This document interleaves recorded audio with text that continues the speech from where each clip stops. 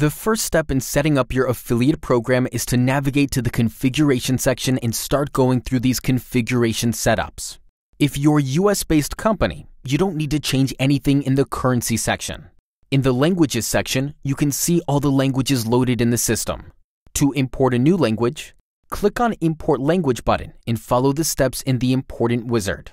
If you don't want to use some language, you can deactivate it by changing value Yes to No in the Is Active column. Don't forget to save your changes.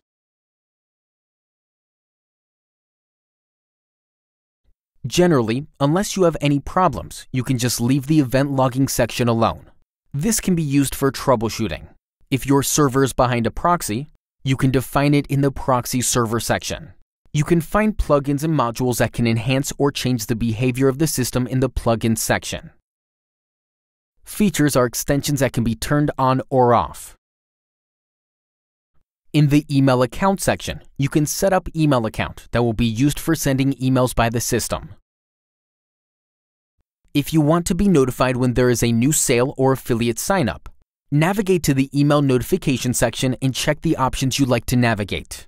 Here, you can also enable email notifications for your affiliates. In the email template section, change the content of predefined email messages. Configure everything related to the referrals and sales, like link types, IP address tracking, main site URL, tracking levels in the tracking settings section. Set up your cookies privacy policy, domain, and cookies overriding mode in the cookie section. Fraud protection can automatically handle repeating or fraudulent transactions, clicks, leads, sales, coming from the same IP address or with the same order ID. Repeating transactions can occur, for example, when customer refreshes the order confirmation page. So it is recommended to filter out or decline duplicate orders with the same order ID. You can configure names of URL parameters that appear in affiliate links in the URL parameter name section. Banners and links formats are covered in another tutorial.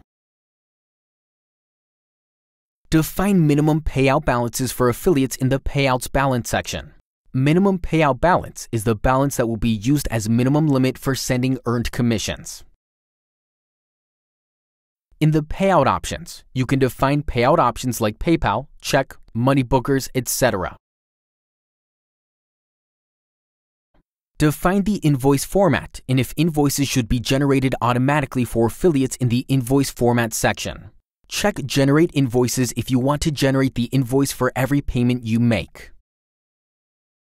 If you're in the country other than United States, it's important to define your VAT rate in format of VAT invoice. You can do that in the VAT handling section. And finally, you have the design and content settings down here. Let's watch other video tutorials that covers those settings in depth. If you have any questions, feel free to reach out via email to support@postaffiliatepro.com or start a live chat conversation on postaffiliatepro.com. Thanks for watching.